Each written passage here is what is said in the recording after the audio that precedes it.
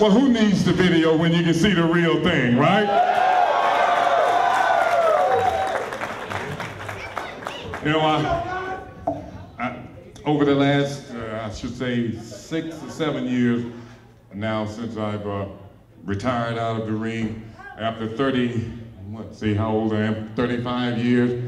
You know, I've had the opportunity now to come back, you know, and to, you know, come back to like some of my humble beginnings. This reminds me of, and the biggest compliment to me when I do come back and have the good fortune of doing these shows is to have people like yourselves come up to me and say, Ron, over the years, I followed your career through football and through wrestling, and I really appreciate what you've done in the ring and out. So that's the highest compliment that I can ever expect in an honor, you know, because these rings that I'm wearing on my fingers could not have been possible without the support from people like yourself. So thank you very much.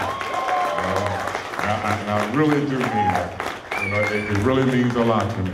You know, and the other thing, you know, that I just want to just mention this. And you know, over the years, WWE always likes to go back, you know, overseas and Kuwait, Iraq, and they pay tribute, you know, to our soldiers over there because they're the ones who keeps us protected and keep all of our borders and keep us safe, you know. So I want to point out some heroes to you that are here tonight, all right? My son, Renard, his girlfriend, Alicia, and their very good friend, Brandon. Stand up, stand up here. You know, some real heroes, ladies and gentlemen, right there. Thank you, man. Good man, right there. You know, and the other thing that I'd like to say to all of the men, the young men and women that are here tonight performing, you know, because during these very stages, you know, these were like the beginnings, like for me, the way I started, and then much like an environment like this. So believe me, every bit of support that you can give them and encourage them, you know, I'm sure that they appreciate it. Just like I did, and it has never went without me, and I've always thought about that over the years. And this is really humbling for me to come back and to say thank you, and I really do mean that. Thank you very much. You know?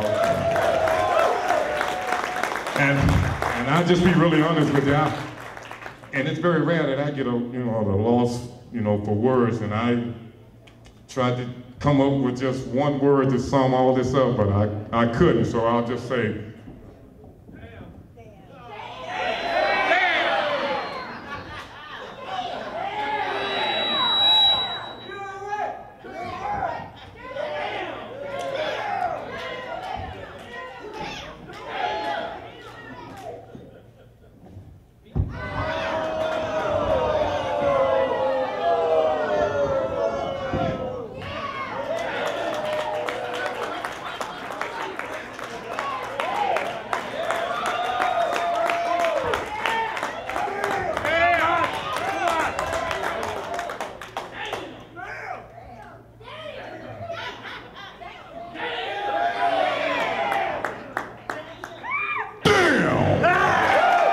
thank you.